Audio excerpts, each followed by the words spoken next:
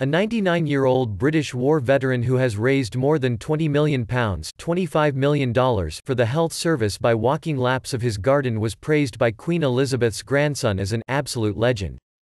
Tom Moore, retired Army captain who served in India, Burma and Sumatra during World War II, became a symbol of British endurance in the face of adversity after completing 100 laps of his garden in a fundraising effort for the health service. Moore, who has used a walking frame with wheels since breaking his hip, had aimed to raise £1,000 by completing his challenge before his 100th birthday on April 30. But his endeavour, and enduring optimism, struck a chord with people across the United Kingdom and the wider world, bringing a ray of hope amid the doom of the coronavirus outbreak that has killed more than 147,000 people worldwide.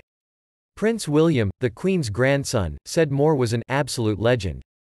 What I love also is he's a 99-year war vet, he's been around a long time, knows everything, and it's wonderful that everyone has been inspired by his story and his determination, William said in an interview broadcast on Friday.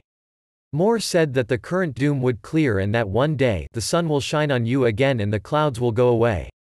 Such is his renown, that some have called for Moore to be knighted by Queen Elizabeth, a ritual recognition that dates back thousands of years through England's medieval past. It makes me laugh, Moore said on Thursday when asked about being recognised formally, quipping a reference to the Tudor statesman Sir Thomas More. Sir Thomas More sounds quite good, he chuckled.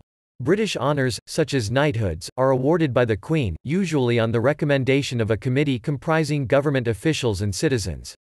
British Transport Secretary Grant Shapps said, "Everybody is supportive of the idea of More being recognised.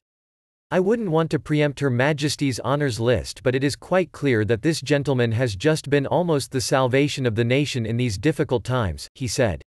"I think everybody is supportive of the idea of him being recognised. His exploits have also inspired pieces of art."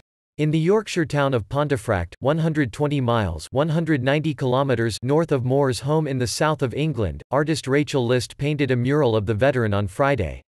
Moore said the walk was inspired by the care he received from Britain's state-run National Health Service when he broke his hip and when he was treated for cancer. Moore said on Thursday his supporters had donated an absolutely fantastic sum of money. "It's unbelievable that people would be so kind to give that sort of money to the National Health Service," he said. $1 equals £0.8028.